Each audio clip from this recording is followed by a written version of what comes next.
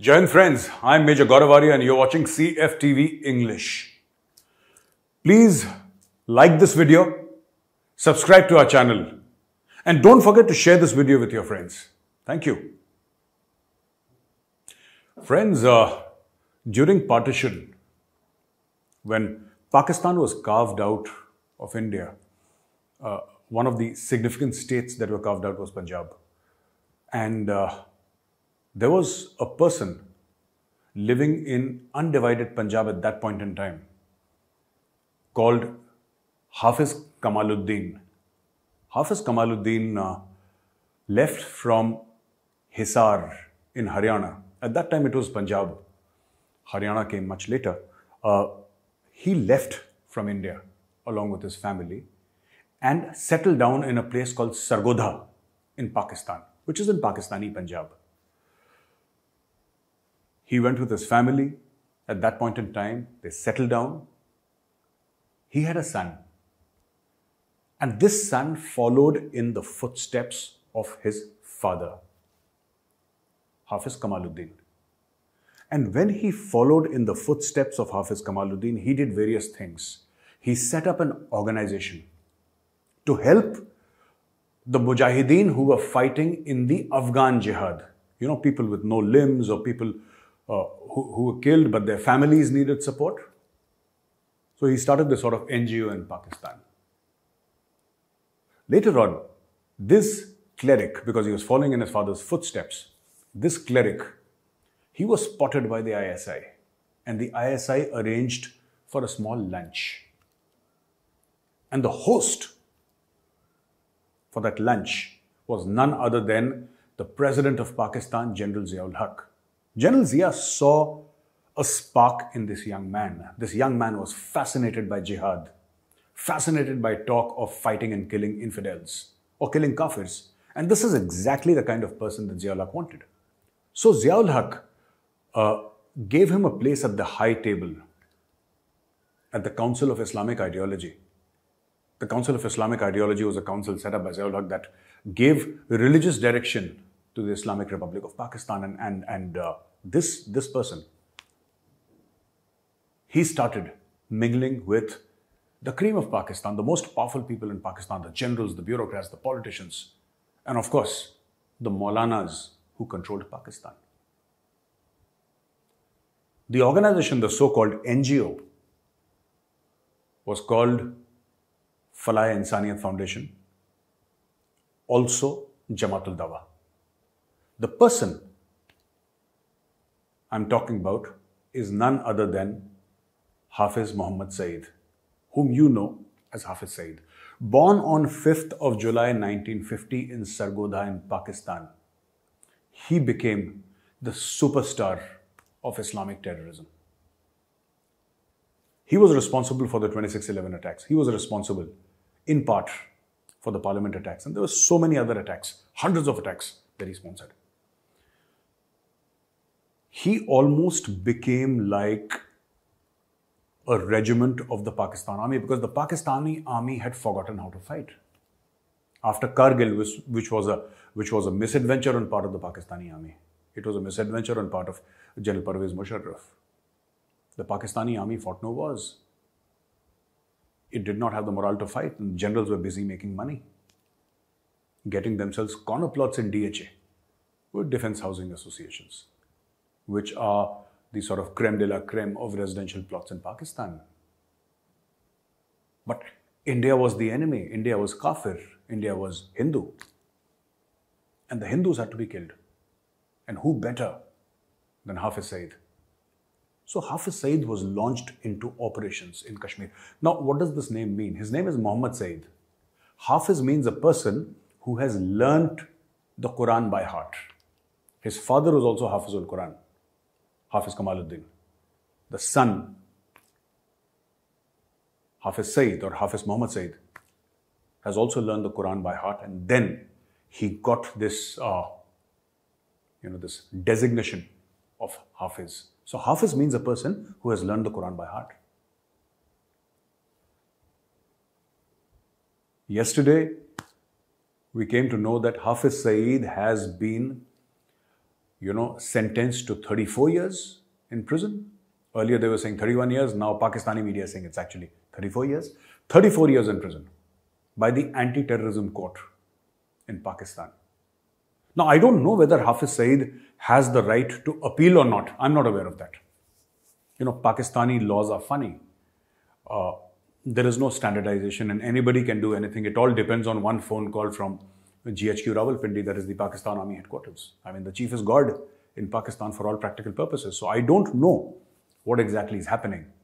But I'll tell you the possible 3 reasons why Hafiz Saeed has been sent to jail for the rest of his natural life. He is 71 years right now, as we speak.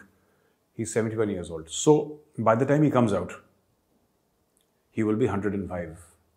We don't expect Hafiz Saeed to survive that long, which means that the Pakistani government or the Pakistani state, the Pakistani deep state, you can call it the establishment, which is another name for the Pakistan Army, has decided that we want Hafiz Saeed out of sight, out of mind. Now, 3 reasons why this has happened. Number 1, and the first reason is FATF. The Financial Action Task Force is really turning the screws on Pakistan. And Pakistan is in a state of disarray. Pakistan has been in the grey list for a very long time now. Very long time they've been in the grey list. And every time the FATF comes up for a review, everybody in Pakistan is sort of waiting with bated breath. There are a small section of people who say, no, we are going to be blacklisted. And 95% of Pakistanis believe that no, we'll be out of the grey list. And, FATF will have nothing to say to us because we have complied with everything. The point is that India has put tremendous international pressure. This is war by other means, what India is doing. And I think this is something that the Modi government has picked up brilliantly. Think about it. Think about what the Modi government has done. It has turned the screws on an entire nation of 22 crore people. 200 million people. 200 million people jumping like popcorn. That is what the Modi government has done. And they realize that for a country like Pakistan, FATF, IMF, these are far, far bigger tools than a surgical strike. Surgical strike sends a message. Balakot airstrike sends a very clear message. You carry out terrorism on India's soil and there will be a price to pay. And no doubt, these were great things, fantastic things that the Modi government did. But at the same time, what they have done is they have isolated Pakistan diplomatically, and I'll come back to FATF and Hafiz Saeed in just a moment. Today, IMF has enough data to suspend the program that they had with Pakistan. And not just because there is no discernible government in Pakistan. Today is the day when Imran Khan will either win or lose the show of strength in Parliament, the no confidence motion. It is today, Saturday, that it's going to be done. But the fact of the matter is, Imran Khan or no Imran Khan, it does not matter. Maybe Shahbaz Sharif will become the Prime Minister. Who knows? Anybody can become the Prime Minister. Maybe Imran Khan will continue. That is also a possibility. But the fact of the matter is that India has now been feeling for a long time, ever since Narendra Modi ji came to power. Initially, there was a lot of reach out to Pakistan. He went for Nawaz Sharif's family wedding. I'm talking about Prime Minister Modi. He went there. In fact, in a departure from norm, the Pakistani ISI was called at Pathankot to show them as a mark of good faith that, listen, this is what your people have done. Prime Minister Modi did everything in his power. He called Nawaz Sharif for his swearing-in ceremony, the inauguration of the Prime Minister of India. That is 2014. He did everything that he could to normalize relations with Pakistan. He went out of his way. He put his tremendous political equity on the line. But Pakistan did not understand. They responded with Pulwama, they responded with Uri, they responded with so many attacks. And then Modi ji realized that, as we say in Hindi, ye laaton ke bhoot hain, ye baaton se nahi mante. And that is the time when India started this very, very, very aggressive diplomacy against Pakistan. When Sushma Swaraj ji was the External Affairs Minister. And then Dr. S. Jaishankar, who is now the External Affairs Minister, has carried forward that legacy brilliantly, defending India's interests, protecting India's interests, and punishing Pakistan for what Pakistan has done. This is also surgical strike, but by other means. This is also a Balakot, but by other means. So coming back to point number 1, FATF. What happened was that India decided that we must put more and more pressure, give proof to FATF. You cannot influence FATF, right? But what you can do is give enough facts to the FATF people so that they keep Pakistan on the grey list. And this is what India has been doing. And proof is very easy to find in Pakistan. Proof of jihad, proof of money laundering is very easy to find. I mean, look at Imran Khan. Look at the recent comments that Imran Khan, just look at the small little video.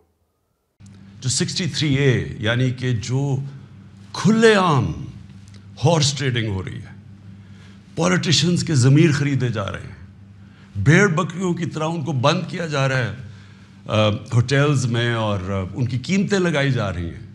Social media का ज़माना है. बच्चे को पता है किस कीमत के ऊपर अपने ज़मीर बेच रहे हैं. कौन सी जमहूरियत है ये? कौन सी दुनिया की जमहूरियत में इस चीज़ की इजाज़त दी जाती है? और जो सबसे बड़ा इंसाफ का फोरम है अदलिया, उससे हम एक्सपेक्ट करते थे कि कम से कम इसके ऊपर और कुछ नहीं तो सो मोटो एक्शन लें, क्योंकि ये तो एक मजाक बन गया है पाकिस्तान की डेमोक्रेसी का. क्योंकि ये तो कहीं इतने खुलेआम तो मेरे ख्याल में बनाना रिपब्लिक्स में भी नहीं सियासतदान नहीं बिकते जो ये बिक रहे थे और बिक रहे हैं. और वो देखें अभी जो पंजाब में हो रहा है, कभी वो अवारी के अंदर लोग बंद हैं जनाब, उनको निकल रहा है गार्ड्स. तो ये तो कोई जमहूरियत नहीं है. No, Imran Khan is saying that his own, members of national assemblies or member of parliament of Pakistan, they've been bought. That millions of rupees have been given. Other parties have bought his MNAs or people who supported him. This is the Prime Minister of Pakistan openly saying it. Do you think that India would not have made a clip out of this and sent it to the FATF? Duly translated from Urdu to English? Of course they would have. Because Pakistan is also accused of money laundering. Where is the money coming from? If you pay 25, 30, 35, 40 or 50 crore rupees to a member of parliament in Pakistan, you're not going to pay him by check after duly deducting TDS. It's got to be in suitcases full of cash. Obviously, this is coming from money laundering. Proof such as this is widely available because the political elite in Pakistan just cannot keep quiet. They simply cannot shut up. They will keep on talking every single day. Imran Khan loves the camera. Imran Khan loves seeing himself. Imran Khan should have been a television anchor. He should have been a TV anchor. He belongs on the TV screen. He does not belong in Pakistan's National Assembly. This man wants to address the media every day. And listen, friends, if you talk to the media every single day, whether it's Pakistani media or international media, you're bound to commit a mistake. You're bound to commit a mistake, and people will pick up on that mistake and, hold you accountable. This is what 21st century media and social media is all about. Here is the Prime Minister of Pakistan saying that, yes, there is money laundering happening in Pakistan. Now, he did not use the word money laundering, but the fact of the matter is this is money laundering. And other things like funding terrorism. This has been happening in Pakistan. You go to any big masjid outside Pakistan, there will be people with those chadars saying that aap jihadiyon ke saath taawun kariye. Somebody is giving 10 rupees, 20 rupees, 50 rupees, or 100 rupees. Jiski jitni haisiyat utna paisa de diya. And this is what is happening in Pakistan. People are collecting money for jihad. People are collecting money for Taliban. People are collecting money for the Islamic State, for Al-Qaeda. but also for the Lashkar-e-Taiba and the Jaish-e-Mohammed and the Hizbul Mujahideen. Common Pakistanis I'm talking about. Friends, I'm talking about common Pakistanis. Somebody has a shop. Somebody has a fruit juice stand. Somebody is working for a company. Normal, everyday, middle class, lower middle class people. These are the people who are sponsoring jihad. And there is enough and more evidence of this happening in Pakistan. Now, FATF has put tremendous pressure on Pakistan, and Pakistan wants to tell FATF and the world that, listen, we are cracking down on terrorism. What new proof has Pakistan found against Hafiz Saeed? Do you know there are 2 FIRs registered against people for 26/11? Pakistan has registered 2 FIRs against Pakistani citizens inside Pakistan. And these attacks happened in 2008. I'm talking about 26/11 in Mumbai. Does it take so long to find proof? Now I'll tell you why. Why they have suddenly found proof. So the first point was FATF. The second point, ladies and gentlemen, is the fact that Pakistan wants to be friendly towards India. Take a look at this short video. Ladies and gentlemen, Pakistan continues to believe in using dialogue and diplomacy to resolve all outstanding issues, including the Kashmir dispute, and is ready to move forward on this front if India also agrees to do so. With 1/3 of the world engulfed in some sort of a conflict or war, it is important that we keep the flames of fire away from our region. In this regard, besides Kashmir dispute, the Indo-China border dispute is also a matter of great concern for us, and we want it to be settled quickly through dialogue and diplomacy. The gentleman in this video is General Qamar Javed Bajwa, Chief of Army Staff of the Pakistan Army, and he has been telling Imran Khan for the past 2.5 years, you need normalization of relations with India. Otherwise, Pakistan will say, Pakistan cannot survive without India. Pakistan cannot survive. Top to bottom. Top to bottom. You cannot survive without India. Pakistan cannot survive without India. This is not an emotional point that I'm making. This is a very, very practical point, and let me tell you why I'm saying this. Number one, look at the state of their fruits and vegetables in Pakistan. Pulses, grains. Pakistan is largely an agrarian society. 70 to 80% of Pakistanis are engaged in agriculture, and yet Pakistan imports food grains because they've mismanaged water, they have mismanaged agriculture, and they live in their own space. They have their own mindset, their own bubble, and they refuse to. They're the chosen people of God, and obviously they don't need to listen to anybody else. Least of all, kafir is like us. So the fact of the matter is, Pakistan is bleeding economically. That is point number 2. And it's very important for Pakistan that if it wants to survive in the long run, it has to have excellent relations with India. It's not just about food grains, my friends. It's not just about pulses, dal, rice, vegetables. No, it's beyond that. It is the overall trade with India. Because Lahore is a stone's throw from Amritsar. There is one straight road. You have Khasa to the left-hand side. There's a lot of BSF and army there. And you just drive on that road straight, and after 20 minutes, you'll hit Atari. Atari is on the Indian side. The village on this India side is called Atari, and the village across the international border is called Wagah. You must have heard of Wagah border. That's what it is, basically. It's absolutely no distance. Yet, Indian goods are available in Pakistan even today, but at 4, 5, 6 times the price. Because they come from Dubai, they come from Qatar. This is point number 2. Also the fact that they realize, further to point number 2, the Pakistanis realize that unless they normalize relations, whether India wants to normalize relations with Pakistan or not, I'm not commenting on that. I'm just saying what Pakistan wants. They know that India will keep turning the screws slowly and slowly. What we call the Darja Hararat, the temperature. India will slowly and slowly, 1 degree by 1 degree, keep on turning the temperature up in Pakistan by various things. the economy, the military, diplomatically. Look at their PSL. Their PSL is failing because the whole structure is financially unviable. Look at the film industry. One film of India, which makes more money than the entire Pakistani film industry put together in 1 year. जितना भारत की एक film एक हफ्ते में कमा लेती है, उतने पाकिस्तान की सारी फिल्में, सारी लैंग्वेजेस में एक साल में नहीं कमा पाती. I'm talking about hit movies, whether from south or from north. They were making a lot of money. All these Pakistani singers, all that has stopped. Everything has stopped. And it all started with Imran Khan thinking that he could live without India. You know what Imran Khan is going through right now? You're aware. By the time this video is released, you would have a general line of direction as to where Pakistan is going with respect to the no confidence motion. You would know. You would know.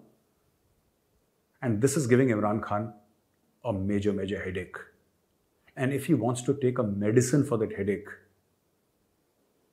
do you know where that medicine is coming from? India. They don't make their own medicines also. And they suddenly decided to cut off all ties. It does not matter to India. India's exports are booming. India's exports are going through the roof. Our non-IT exports crossed 400 billion recently. India's exports are going through the... We don't need Pakistan for trade. We don't need Pakistan for trade. And we have proved that time and again. We don't need... Pakistan has got a population lesser than Uttar Pradesh. We don't need Pakistan. But Pakistan needs India to survive. And that Pakistanis have realized it. Whether India agrees or not is not something that I'm willing to comment upon. I don't think India should engage with Pakistan at all. That is my held belief, that India should not engage with Pakistan. However, it is for the government of India to take the final decision. It's not up to me. But if it were up to me, I would say that don't engage with Pakistan. Keep on punishing Pakistan till they come to their senses. And once they come to their senses, then punish them some more. So this is point number 2. Point number 3 is extremely important. Hafiz Saeed is 71 years of age. His son Tala Saeed is the number 2 in Lashkar-e-Taiba. And the fact is that the Pakistani army and the ISI feel that Hafiz Saeed has become a liability. Friends, this happens everywhere when states try to control terrorism. The terrorist one day becomes a liability for the state. It's not that the Pakistan army is going to call Hafiz Saeed to the officers' mess at GHQ Rawalpindi, the army mess, put him on a chair, put them on the shoulders and say, he's a jolly good fellow and so say all of us. That's not going to happen. This is an illicit relationship. This is an illegal, illicit relationship. And the Pakistani army wants no part of it. They sued for peace along the line of control because they realized that Afghanistan was going to blow up and they needed their troops on the Western Front and not on the Eastern Front. That way the Pakistani army is very smart, and I must commend General Bajwa for his forward thinking. I think General Bajwa took the Pakistani army in the right direction. But the fact of the matter is, Hafiz Saeed is today an embarrassment for the Pakistan army. Hafiz Saeed is one of the main reasons why Pakistan, an entire country, remains in FATF. He's one of the main reasons. There are other reasons also. But one of the main reasons is Hafiz Saeed and the Lashkar-e-Taiba. You can keep on saying that. Fala Insaniyat Foundation, Jamaatul Dawa, they are NGOs. Nobody is fooled by all this. Except Pakistanis, of course. Nobody else is fooled. People know that he's the chief of the Lashkar-e-Taiba. Also, you see, liability, when I say that he's become a liability for the Pakistan army, it also means that tomorrow, if he feels betrayed, I'm talking about Hafiz Saeed, if Hafiz Saeed feels betrayed, he can sort of, call for a press conference. He can go on social media. Why do you even need a press conference? He can just make a video and put it on some random Twitter account, or put it on a website, or send it to all the embassies in Pakistan. Courier a CD or a pen drive to all the embassies in Pakistan saying that Pakistani फौज ने मेरा फ़ायदा उठाया, पाकिस्तानी फौज ने मुझसे जिहाद करवाया कश्मीर में, आत्मघाती हमले करवाए, they made me do suicide bombings in Kashmir, they made me carry out, I was party to the parliament attacks along with Jamaatul Dawa, I was party to 26/11 throughout.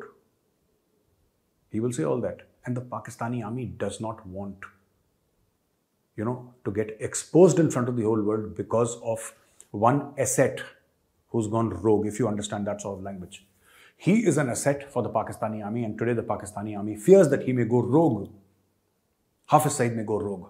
And if he does, Pakistani army, which is already discredited in front of the world, will sink to levels it never ever imagined. So ladies and gentlemen, to capture all the points for you once again before I finish this video is, Hafiz Saeed is in jail for 3 reasons. Number 1, FATF. Pakistan wants to get out of FATF. Number 2, Pakistan wants better relations with India because their economy is in its last stages. And without India, they cannot hope to rise. Whether India agrees or not is another point. And number 3, most importantly, they feel that this asset called Hafiz Saeed will become an embarrassment for the Pakistan army, keep him in jail for the rest of his natural life, so that when his prison term is over or he dies, whichever is earlier, only his dead body comes out of jail, not the living Hafiz Saeed. But with Pakistan, you can never say for sure. Maybe Pakistani law allows for Hafiz Saeed to have an appeal to Supreme Court. Maybe some general makes a few phone calls to the judge. Maybe they say that, no, Hafiz Saeed is a sweetheart of a guy and he's actually running an NGO in Pakistan. You never know with Pakistan. But as things stands right now, he goes to jail for 34 years. And I've told you why he will go to jail. Thank you for listening to me. Thank you for watching this video. And I would again appeal to you, like, subscribe, and don't forget to press the bell icon. We'll keep on getting you good information and great videos. Jai Hind.